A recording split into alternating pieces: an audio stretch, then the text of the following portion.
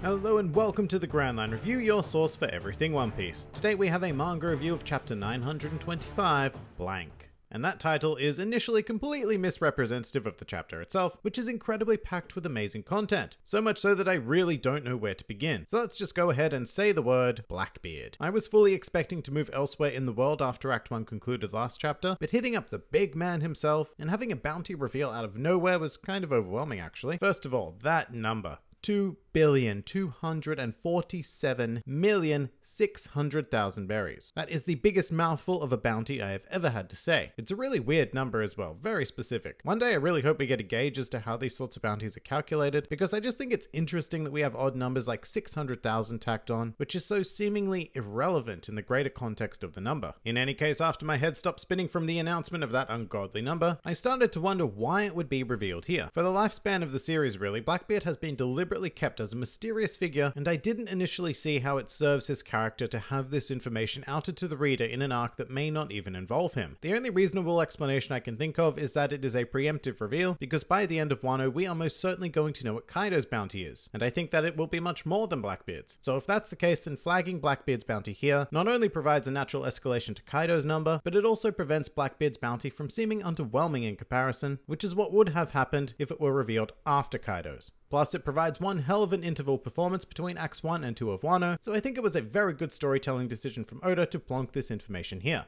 It's also kind of hard to believe, but this is Blackbeard's first proper appearance in the series post-time skip. No more silhouette nonsense, here he is in all of his surprisingly flamboyant glory. He actually looks a bit reminiscent of Barbossa from Pirates of the Caribbean. I'm loving the beard and the detail of his outfit in general, but I do kind of miss the Marineford era Blackbeard design. He felt a lot more intimidating and ominous there, whereas here he just feels a bit like a party bro. And just on that for a second, this is the first time I've ever found myself questioning Blackbeard's motives, because yeah, he wants to become Pirate King, but why? And the answer to that may be as simple as using that power to turn the whole world into a giant party. Which might make sense because in that little drawing we saw of him as a child, he looked really lonely. So yeah, maybe the guy just wants to make some friends and is going about it in a very, very twisted way. But the appearance of Blackbeard is far from the only world-shaking nugget dropped this week, as we have a very surprising character appearing in Blackbeard's territory, who is fan favorite Gecko Moria. I'd also like it noted that I said fan favorite in quotation marks, indicating sarcasm. Oddly enough, I do really enjoy the idea of Moria possibly joining the Blackbeard pirates though. I think it would be cool if Blackbeard, like Luffy, collected an army of formerly prominent characters, so that by the time the Straw Hats do end up clashing with the Blackbeard pirates, it will be a huge conflict that will involve the entire history of the series coming into play. Although someone who we know for a fact will not be participating in that conflict is Absalom. To be honest, I never really liked Absalom at all. I thought he was one of the huge detracting aspects of Thriller Bark, with his constant attempts at trying to kidnap and marry Nami, plus he had one of those designs that never really gelled with me. But I have to say that I feel really bad that the guy is dead. A lot of that might have to do with the fact that Absalom had become quite a prominent background character, floating about doing his invisible reporting stuff, and I quite like that he was putting his skills to use there. So yeah, it feels like a genuine loss of a character, and the very idea of it hit me much harder than I ever would have thought possible with Absalom. But it is what it is, and his devil fruit, the Suke no Mi, has been inherited by Shiryu, which confuses me slightly. Invisibility is cool and all, but the Blackbeard pirates are supposed to be collecting mass amounts of devil fruits, so why would Shiryu choose this particular one? I suppose we'll find out in due course, but it did make for an excellent reveal that Absalom was dead, and in addition to that we also have a new devil fruit entering the ring, a mythical Zoan type held by a certain Katarina Devon, which allows her to transform into a nine-tailed fox. I'm sure that most of you who are even vaguely familiar with general anime know by now that in Chinese mythology, foxes were depicted as possessing magical powers and generally using them to become glorified tricksters. So who knows exactly where the limits of this fruit lay, but at the moment it seems like a superior version of the Mane Mane no Mi held by Bon Clay. Well, you know, not technically because it's a Zoan type, but it seems to be a fruit that incorporates the power of that fruit into it. So that's pretty directly superior. In any case, Katarina Devon also has a much more piratey design now. She definitely matches her captain Blackbeard. Shiryu on the other hand seems to have maintained his more classical look, which I'm very, very glad about, although I guess we already knew that because he appeared after Dressrosa along with Lafitte. And actually, you know who I really miss? Doc Q. I don't know why, but I'm very curious to see what has become of him during the time skip. But back to something more relevant, this chapter provided us with confirmation of something I was hoping for, the idea that we are not moving back to the Reverie. Now, a lot of people are going to complain, at great length, that the events of the Reverie were not shown, but personally, I believe it is much better to have it occur off screen. One Piece is at its best when it dangles mystery and intrigue right in front of us, activating our imaginations, rather than satisfying a temporary lust to see something. Another great example of this is when we found out that Kuzan Muzan and Sakazuki had their 10-day battle on Punk Hazard. We didn't see any of it, but having known those two characters, we can vividly imagine it, and as much as I may want to see it, in reality that would probably only detract from the legend of the event. And it's the same with the Reverie. We're going to find out what happened in great detail eventually, and seeing it just wouldn't be anywhere near as satisfying as sparking the imagination of the reader. But just in case all of this wasn't enough, Act 2 of Wano also began this week, and the most immediate result of this is that Ashura Doji will not immediately be joining our efforts. From a meta-narrative perspective, I find that really annoying, because it means that we're going to have to undergo a character arc with him, which is going to take time. But yeah, I can see where the character is coming from. The title of the chapter refers to the 2-decade blank, representing the absence of the Kozuki clan. But you know, I feel like if Kinemon had perhaps attempted to explain that they time traveled against their will, then maybe we wouldn't have to go through all this. Then again, this wouldn't be a great adventure without delving into characters like this, so I guess we really have signed up for the long haul here.